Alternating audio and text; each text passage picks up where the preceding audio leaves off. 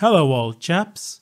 Today we're going to be going over some of Winston Churchill's most inspiring quotes. Churchill was the best statesman and orator ever, so this was not an easy list to make. He has hundreds of incredible quotes, and all of them are worthy of it. I have taken the liberty of selecting 5, which I believe are his greatest. Number 5.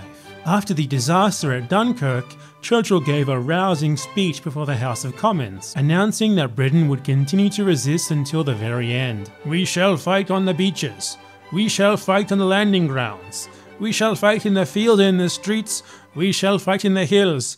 We shall never surrender." Inspiring. Number 4. In 1937, at the Palestine Royal Commission, Churchill said, "I do not admit that the dog in the manger has the final right to the manger, though he may have lain there for a very long time.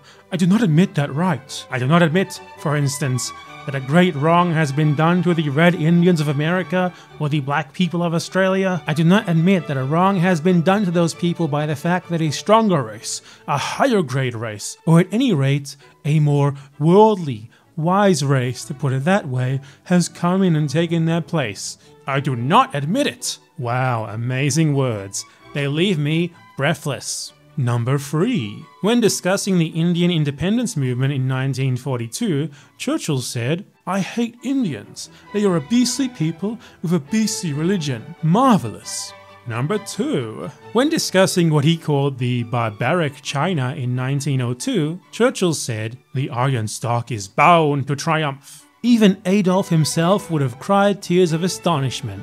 Number 1.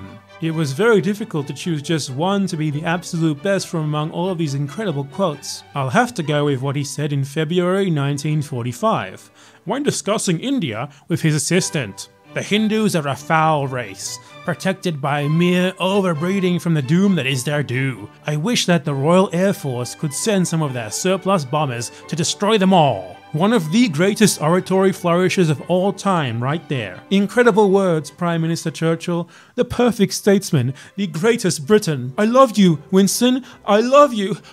There you have it, my fellow Churchillians. The greatest quotes ever by the greatest man to ever live. I'd hope that they inspired you, but I'm certain that they already did.